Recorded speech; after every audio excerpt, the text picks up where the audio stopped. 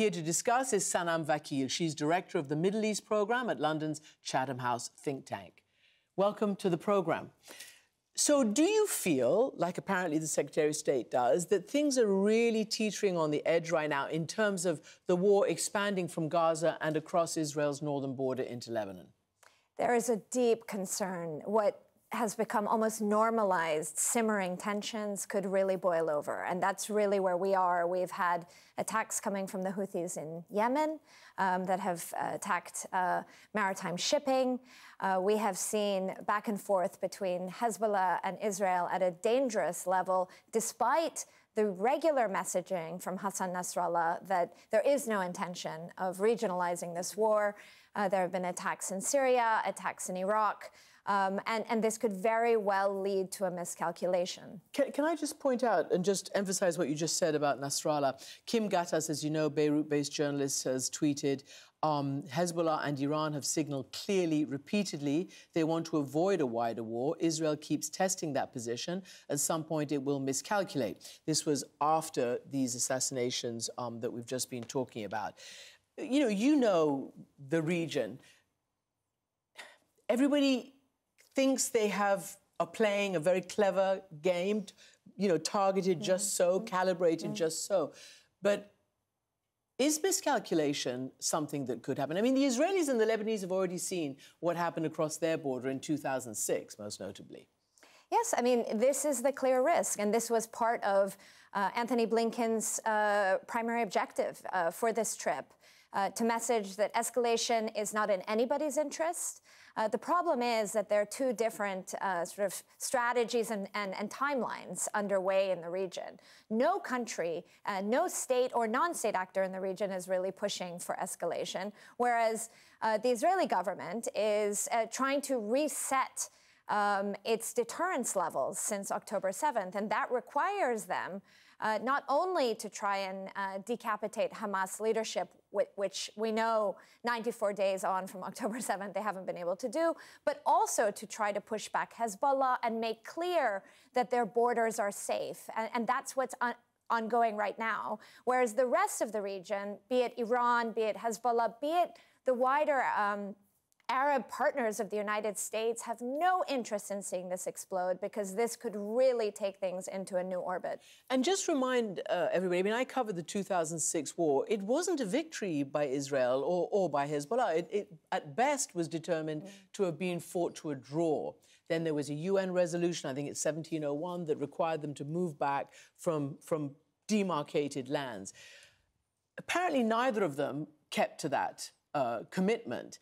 So is there a political solution that actually can reinforce and de-escalate the Lebanon or the Hezbollah-Israel tension right now?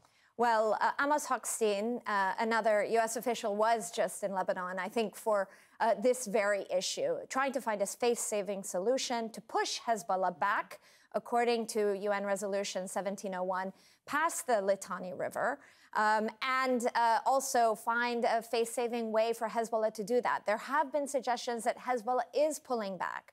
But at the same time, you see the Israelis keep pressing and keep striking at commanders in Lebanon, and this might be low-level escalation, but there will be one day where this goes too far, and this could be a very different war than 2006. I spoke just when all this sort of flared up to the Lebanese foreign minister, who at the time was in Washington and was about to visit the White House to talk about these tensions. This is what he said to me, partly.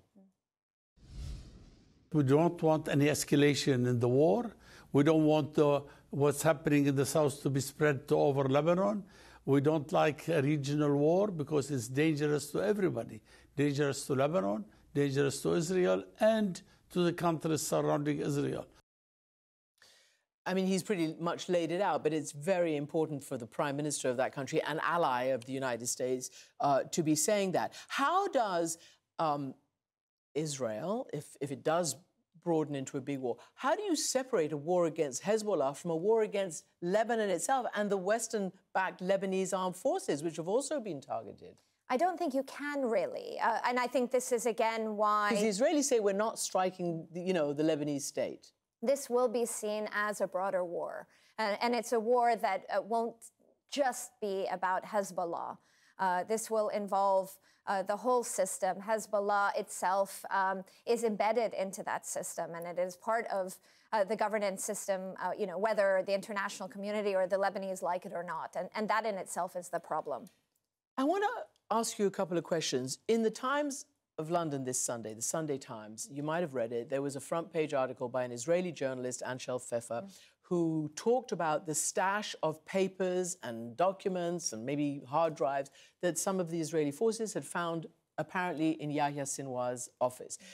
It talked about it was from a couple of years ago, but talked about trying to disrupt any kind of normalization, whether it was at the time between Turkey and Israel. And it talked about, their sort of strategy in the region. Then before, there was also, I think Chatham House even put this out, Bronwyn Maddox, who used to be a journalist, had interviewed years ago Ahouri, the Hamas leader who was assassinated. And he had said to her that our aim is to radicalize, in her words, the Palestinian population so that they do not go towards peace. And Hamas, wants to delegitimize the Palestinian Authority and sort of disable any sentiment towards peace. Do you think that's still what they think? And in which case, how does one get over this? How does one get to a day after? Well, certainly there are elements of Palestinian leadership, Hamas leadership, that have more radical sentiments. I think where we are today is normalization has slowed, if not stopped completely, and will be very far and hard to achieve without a ceasefire and without attending to the humanitarian issues on the table, as well as without a plan that addresses the issue of Palestinian statehood that has been completely abandoned. So that's, I think, primary task here. But beyond that, what is urgently needed is a pathway that creates a process where Palestinian leaders can work together for reform, accountability, governance, with elections at the end of this process.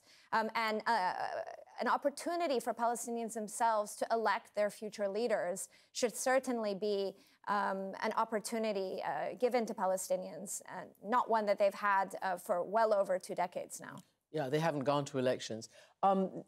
Last question. You are an expert and a student of the Iran piece of this whole picture. It also seems to be trying to staying out of a direct confrontation. How long can that last, and what really does Iran want out of all of this?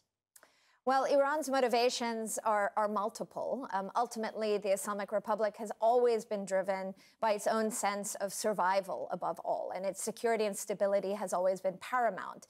It has relied on the axis of resistance, this network that it has cultivated and created over a number of decades, as its primary tool of deterrence against Israel and the United States, 2 countries that it has defined as its threats in the region. And so it will continue to support the axis of resistance. But at the same time, Iran does see the U.S. as a declining influence in the region, a destabilizing regional influence above all.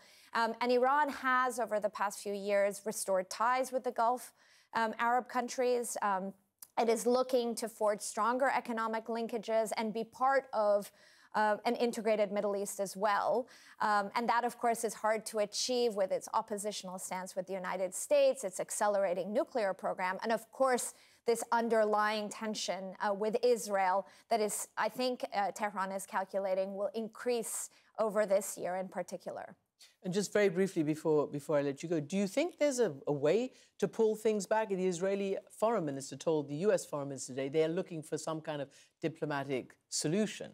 Yes, I think there is. And it begins with a ceasefire. That ceasefire can set the pathway forward to release hostages that have been completely neglected, as Gideon Levy brought up in your previous interview. Beyond that, of course, the Arab states, partners of the United States, are going to need to play a really important integral role in guaranteeing Palestinian security, Israeli security, providing a bridge to Iran, making sure they're not a spoiler in what comes next. This is going to be a long process.